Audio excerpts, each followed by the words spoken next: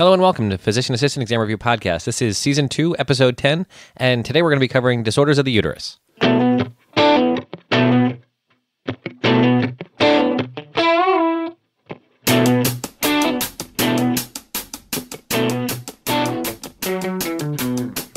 My name is Brian Wallace. I'm the host and creator here at Physician Assistant Exam Review. Like I said, we're moving through GYN. Today we're going to cover the uterus. I did want to just quick point out two emails I got from people. One is from, there's his name, Justin. One's from Justin, and he asked a question about the pre-show questions that I asked. This was for the ovarian section. I think that would have been episode 8. And it was, what hormone dominates the first half of the menstrual cycle? And I had said FSH, follicle-stimulating hormone. And he had a little bit of a question because he was under the impression that estrogen would have been what would have dominated the first half of the menstrual cycle. And you know, on further reflection, we're both right, is the problem. And I see this a lot of times, and I work very hard in my review guide, the final step, to try to eliminate this particular problem. And the problem is that the question is ambiguous, that you can't come up with one answer. It's one of the reasons why I always hated fill-in questions on tests with teachers who were, let's just say, very strict or had their mindset in a certain way. Because the way this question is asked, if it's an open-ended question, the answer can be follicle-stimulating hormone or estrogen. It just says which hormone dominates the first half of the menstrual cycle. I don't think you really can give it to one or the other. It just doesn't make a lot of sense. So the question's worded incorrectly to come up with one specific response. And that's what I got back to him and I sort of explained, because you'll find that in a couple different places. And it just has to do with the way that the questions are worded. So again, not something to really be too worried about. Your PANCE questions, your PANRE questions won't be like that. They'll be very clear. It'll be very obvious. Maybe not obvious, but you won't have a choice. It's a multiple choice, and it'll be a very clear answer. Even if you don't know it, it will be set up in a way that it's a very clear answer. But sometimes when you write review books, when you write these kind of questions, you miss things that may trip people up. And in this case, that's one of those. And that drives me absolutely crazy, like I said. So I do my best to go through the final step and remove anything like that and make it so that that's not an issue, because I just don't like that ambiguity in the test questions. I also just wanted to mention Tiffany up front here at the beginning of the show. She's from New Zealand and one of only a couple of PAs who are currently practicing in New Zealand. I think there was only like 5 of them. Pretty amazing that she's out there doing that. I can't remember if I mentioned her on the show here or not, but she just passed her exam, so she was super excited. She had to fly to Australia in order to take it. But she just found out that she passed, so she was so excited to be able to share that with the community, and just, like I said, just super excited. She also wanted to mention that she used PANCE Prep Pearls. That's not one that I'm familiar with, but thought that was a really good review book. So for those of you looking for another review book, PANCE Prep Pearls might be for you. Check it out. So anyway, that's it for the front end. Let's talk a little bit about uterine disorders, and we'll start, as always, with our priming questions. What is the term for excessive menstrual flow? What is the term for excessive menstrual flow? Menorrhagia.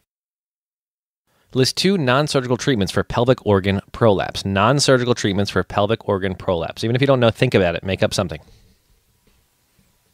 Vaginal pessary and Kegels exercises. What is a fibroid? What is a fibroid? It's a benign tumor of the uterus. What is endometriosis? Endometriosis.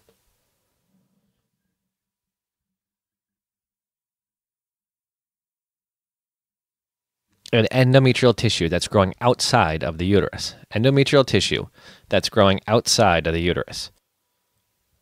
All right, great. So let's jump in and move on to just some, I hope you had some of those right. If you got none of them right, don't worry about it. And again, just that act of thinking it through, working on it, the problem will help this stuff stick as we move through it here today. It's kind of like reading through the outline before a class. Anything that gets your brain kind of primed and starts to build connections, even if they're not well-formed or they're incorrect, as long as we correct them as we go, that really goes a long way to help this stuff stick. So let's pick up with some terminology. This one we had in our we just had in our questions. Menorrhagia is excessive heavy menstrual flow. Menorrhagia, excessive heavy menstrual flow. Metorrhagia, with a T instead of an N, is bleeding which occurs at any time during the menstrual cycle. Menomenorrhagia is heavy bleeding which occurs at any time during the menstrual cycle. Those three I've always just struggled with, but I do recommend that you get them straight in your head and you understand. Menorrhagia is excessive menstrual flow. Metorrhagia, excessive bleeding. I'm sorry, bleeding at any time. See, I've already gone ahead and screwed you guys up. Menorrhagia, excessive bleeding. Metorrhagia is bleeding at any time. Dysmenorrhea is menstrual pain which occurs or interferes with activities of daily living. Dysmenorrhea. Hypomenorrhea is extremely light menstrual flow. That should be pretty easy. Next one, too, oligomenorrhea should be pretty easy for you. Menstrual periods which occur at intervals greater than 35 days. So not menstruating enough, essentially, is what that boils down to. Our first real topic for today is dysfunctional uterine bleeding, or DUB. It's also known as abnormal uterine bleeding, and that's a term that's sort of going away but hasn't completely left yet. And this is abnormal bleeding from the uterus without any problems found in the uterus. So dysfunctional uterine bleeding is something, we don't have any masses, we don't have any tumors, we don't have any stuff, but we do have excessive bleeding or bleeding at the wrong times. Clinical presentation, this is a woman of any age could possibly come in with this. And again, it's bleeding from the uterus that's not consistent with normal menstruation. So how do you go ahead and work this up? Labs and studies. Blood work, obviously, is going to be number one. It's just easy. CBC, iron studies, PT, beta-HCG, pregnancy test there, an FSH level and a thyroid panel are things that are going to help you diagnose what possibly could be going on here. You're going to do a pap smear, make sure it's not a cervical issue. You can do an endometrial biopsy and see what the endometrium looks like and if there's an issue there. A pelvic ultrasound will be your next step. And then hysteroscopy, so actually taking a scope up through the cervix and into the uterus to look around, and a DNC may also be helpful. So patient continues to have blood loss, heavy menstrual flows, and off times. How do we go ahead and treat this? Well, we can just watch it and make sure she's doing okay. We can replace iron if she starts to have some anemia secondary to that blood loss, IV fluids, and then blood products as a sort of extreme result. It does happen, certainly. Women can absolutely bleed enough from the uterus to need blood products. It absolutely happens. Hormone therapy is one way we can treat this, so oral contraception does help. Again, a DNC. Endometrial ablation is a possibility. So what that is basically the easiest way I can describe it is the surgeon takes a device and puts it up through the vagina, up through the cervix, and into the uterus, and it essentially blows up like a balloon inside of the uterus, coating the interior walls. And it's sort of made out of this mesh metal, and then they electrify it, so it sort of burns the whole inside of the uterus, and that's an endometrial ablation. You know the term ablation. And it burns all the endometrial tissue and sort of kills it all. And this is not for somebody who wants to get pregnant again, but it's sort of a good step before a hysterectomy to try and deal with dysfunctional uterine bleeding. And so our next step would be a hysterectomy. This is something that I'm personally involved in. Lots of these. We probably do 2 or 3 of these a week at this point at my facility. At my hospital, we do probably 90% of them robotically. It's pretty amazing. The surgeons I work with at this point can really do this with, very minimal blood loss. Patients are going home the same night. It's a really amazing technology. We still do some of them open. That happens. We do some of them laparoscopically, just straight laparoscopic sticks. That does happen also. But I would say the majority at my hospital are done robotically. And like I said, there's a lot of debate over which, robotics versus laparoscopic work. But I can't. The difference between them is amazing, and what you can accomplish robotically with the minimal blood loss and the visualization and everything. It's just, there's no way to beat it. It's amazing in the right hands. Now, you've got lots of surgeons out there who are new at it and don't know what they're doing. It certainly takes a long time to get up to speed with it. But once you have a good surgeon who's up to speed, it is an amazing technology. So anyway, that's hysterectomies for dysfunctional uterine bleeding. Next one I see a lot also in my day-to-day work is fibroids. And I personally hate seeing these because this means instead of doing a hysterectomy, we may be doing a myomectomy, which is a much more difficult surgery, takes a lot longer, is a lot more ambiguous as to what you're doing. And let me explain as we go, and that'll make some sense to you.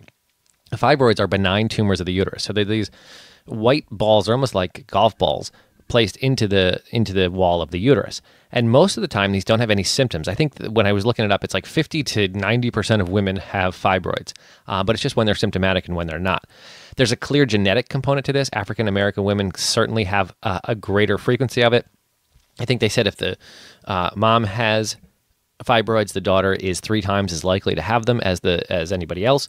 So there's clearly a genetic component, but nobody knows why they occur. So they're basically these golf balls, these baseballs that grow inside the uterine wall. Risk factors for this are, like I said, African American heritage, obesity, diabetes, hypertension, nulliparity, and polycystic ovarian syndrome. Clinical presentation, again, if patients present, sometimes it's a incidental finding on ultrasound. Sometimes we'll be doing a C-section and we'll notice that they have the uterus is a little oddly shaped, and then you know that they've got fibroids, but it doesn't bother them. It's not something that's an issue for them, so you just leave them alone. So it's a large mass in the lower abdomen, which may be firm or irregular, that you can sometimes on the larger ones, you can actually feel on the just below the belly button, you can feel the uterus and you can feel the fibroids, absolutely, or on a bimanual exam. Clinical presentation may be menorrhagia or metorrhagia or menometorrhagia, dysmenorrhea, dyspareunia, infertility, or multiple spontaneous abortions. If that fibroid is pushing into the uterine cavity and taking up space, it just has a mass effect on the developing fetus.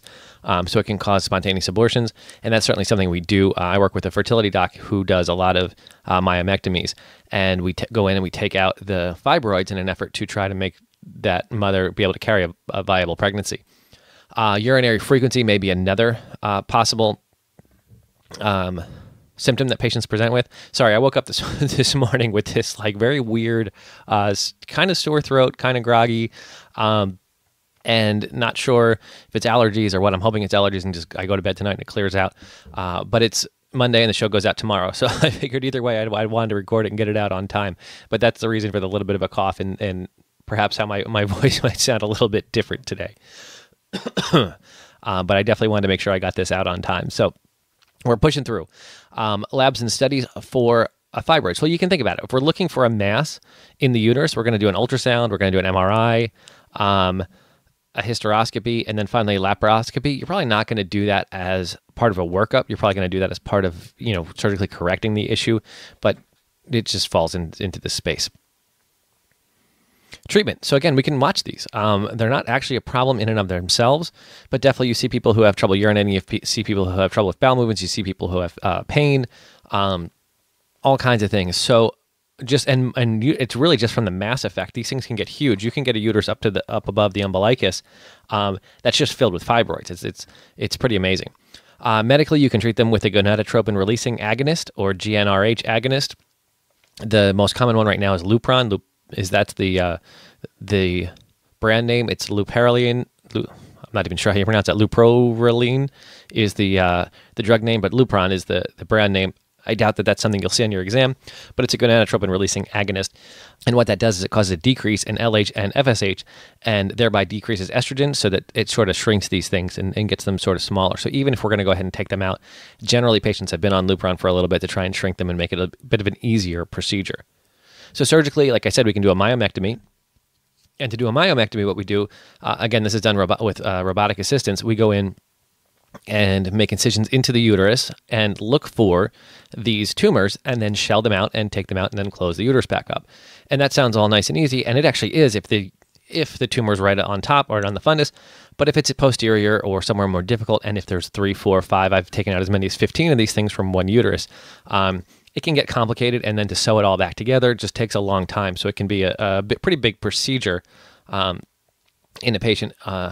So it tends to be more straightforward from a surgical perspective to do a hysterectomy, not necessarily the best thing for the patient, but from a surgical perspective, a hysterectomy is relatively straightforward. You know what you're in for.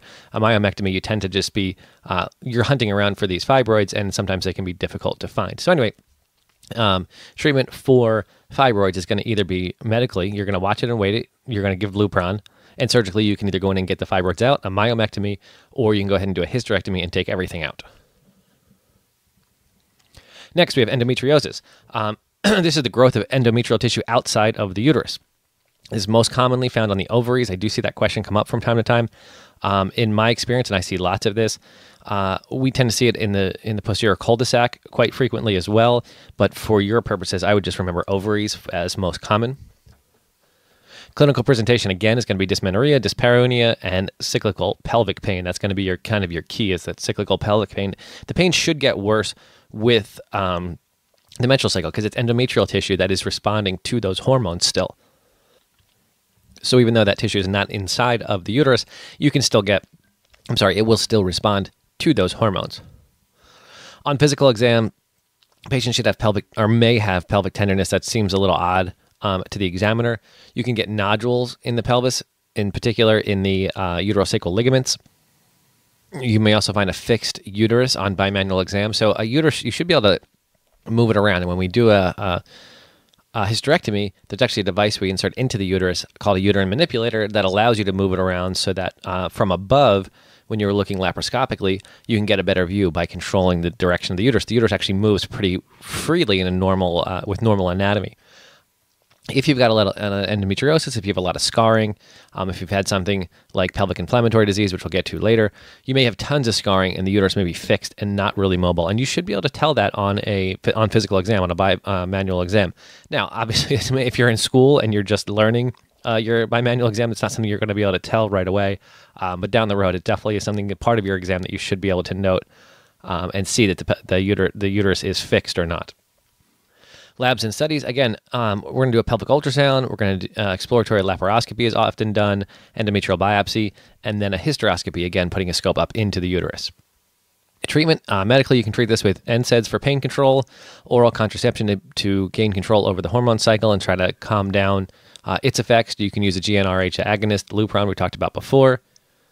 Surgically, you can go in laparoscopically and do laparoscopic fulguration, which is the destruction of the tissue using high voltage electricity. So basically, you just go in and burn it a little bit, and it gets rid of the tissue. It doesn't keep it from coming back, but it gets rid of whatever you find and whatever you see. And then, of course, you can do a hysterectomy with a bilateral salpingo oophorectomy, take out the ovaries, take out the uterus, take out the tubes, and that should clear up problems with endometriosis, but doesn't necessarily guarantee it. Next, we have endometrial cancer. So this is the most common GYN malignancy in the United States.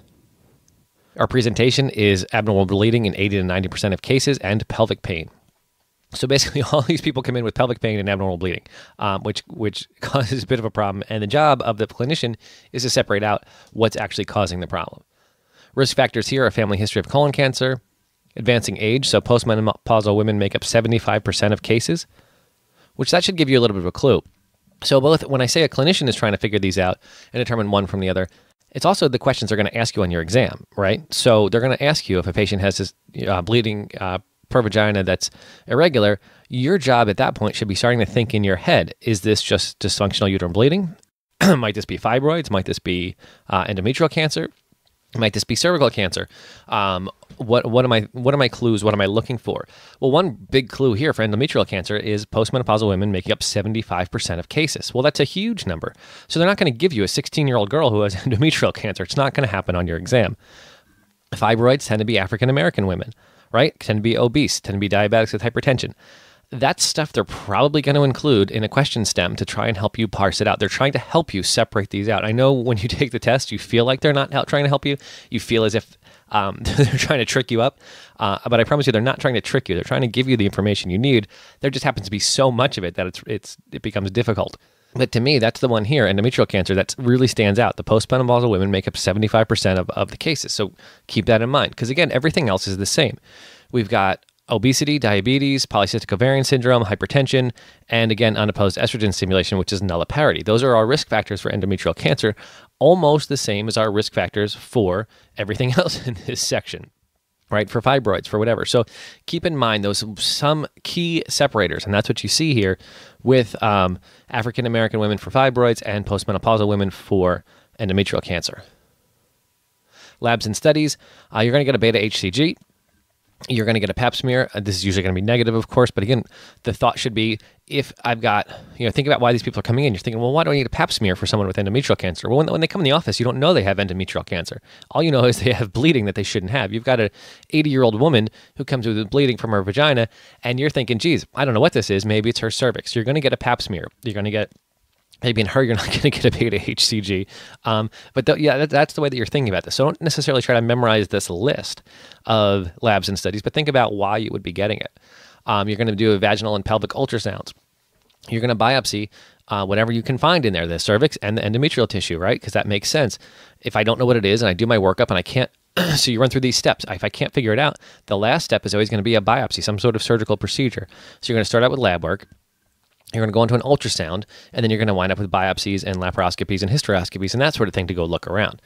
But again, that should be not necessarily something that you memorize, but something that make sense for each of these. And I know there's a lot of them to remember, but to me, it's easier to remember the things that make sense and why you're doing them than it is to memorize lists for each and every one of these. That to me is really hard, although some of you are far better at it than I ever was.